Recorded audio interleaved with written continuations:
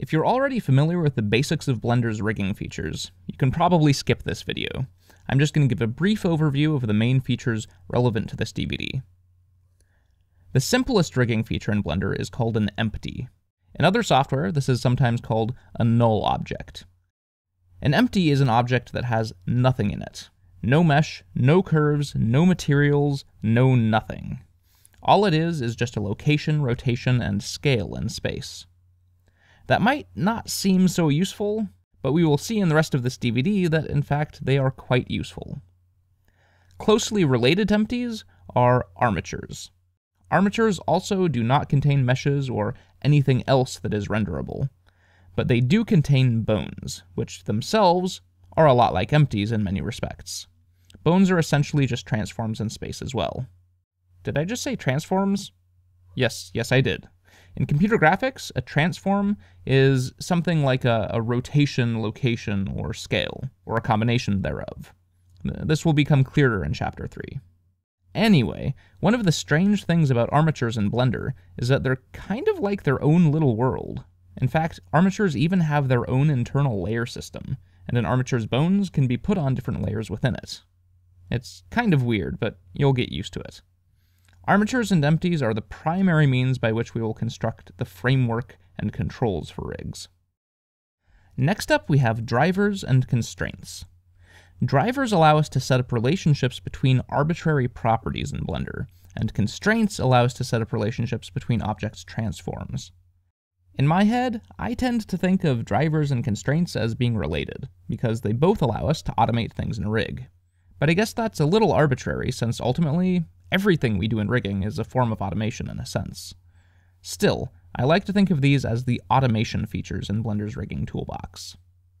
Surprisingly, empties, armatures, constraints, and drivers are pretty much all we're going to be using on this DVD. It doesn't sound like much, but you can put them together in really amazing ways to do really cool things. I mean, just think of all the things that can be made from protons, neutrons, and electrons, right? Simple building blocks, huge possibilities. Now for a few tips and tricks that I use a lot while I'm rigging. The first thing is hotkeys. Hotkeys are great and will speed up your workflow a lot. I do my best to mention hotkeys the first time I use them on this DVD, but if I forget one, you can usually find them in the header menus. Besides which, hotkeys in Blender sometimes change between versions, so for all I know, you're watching this at a time when Blender has an entirely new default key map. So yes, be aware that you can find things in the menus if you need to. Also, you can call up the operator search menu at any time. At the moment, the hotkey for this is spacebar. If you press spacebar at any time, a little search menu will pop up, and you can search for any command by name. To execute the command, just select it from the search results. You can use the up and down arrows to choose it, or you can choose it with the mouse. With this feature, hopefully you will never get lost. If you're watching this DVD, you really should already know the next bit, but just in case, I want to point out that you can do mode switching via this menu here. Sometimes the hotkeys for mode switching can be confusing, especially with armatures, so you can always do it from here if you need to. Next, I almost never use the transform widgets. Instead, I use the G, R, and S hotkeys to grab, rotate, and scale things. The seeming downside to these hotkeys is the matter of restricting the motion to specific axes. But that turns out to be pretty easy.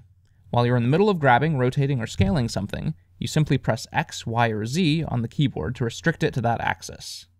By default, it restricts the motion using world space axes, but if you press one of the keys twice, it will restrict it in the space selected in this menu, which I usually have set to normal. If we want to clear out the transformations on something, we can use Alt-G, Alt-R, and Alt-S to clear the location, rotation, or scale of our selection, respectively. I do this a lot throughout the DVD when I want to move something back to its default position.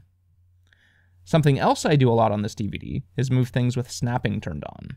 To do that, simply hold down Control while you move something. I mainly use this when I'm dealing with lots of overlapping things.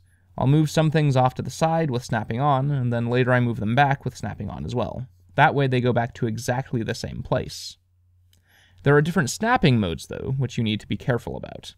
When I'm rigging, I always have it set to increment. Increment moves things in, well, increments. It doesn't snap to grid spaces, it moves things in grid-sized increments, which is an important difference, and it's what makes it useful for temporarily moving things out of the way.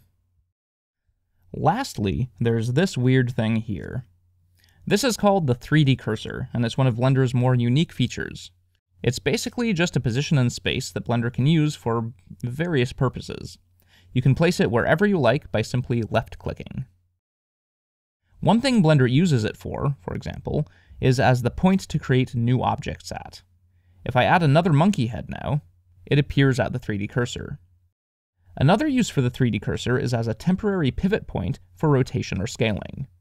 Normally, Blender rotates and scales around the average position of your selections, but you can change that. If you select 3D cursor from the pivot point menu, now they pivot and scale around the 3D cursor. The 3D cursor can also be used to help snap things to certain positions, but I'll get to that later in the DVD. Finally, I just want to note that this DVD has been a long time in the making, so the videos actually span several versions of Blender. There haven't been any major changes to the rigging tools covered on this DVD during that time, but just don't be too surprised if the organization of a panel changes during the DVD or something like that. So with that in mind, let's start our first rig.